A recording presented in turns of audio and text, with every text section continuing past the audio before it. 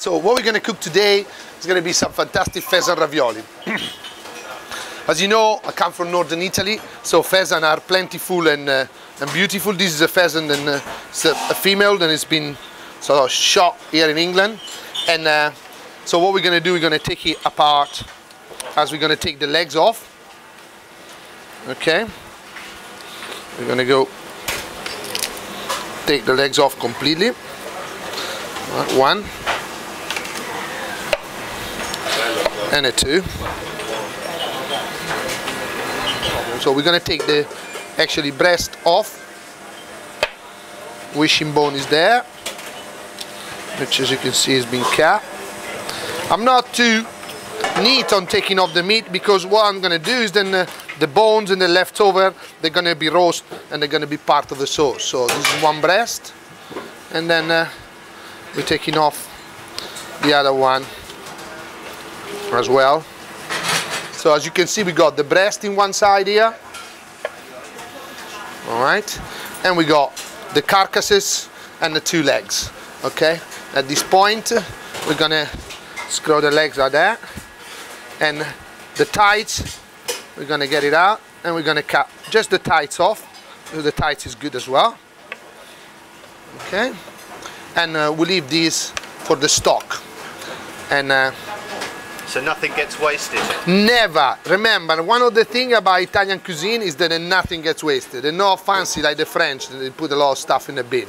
The Italian always keep everything. And this is also, it makes you a very green choice, you know. It's no point to, if everybody has to eat filet steak, that's a disaster. You know how many animals we need to kill every year, and how much is we need to use these planets in order to produce food. The idea to use the whole animal, so using from, like Fergus Henderson says, from the nose to the tail. That's what we have to eat, the whole things, you know. As you see, we got the thighs, which haven't got any bone, and we're going to cut them in half.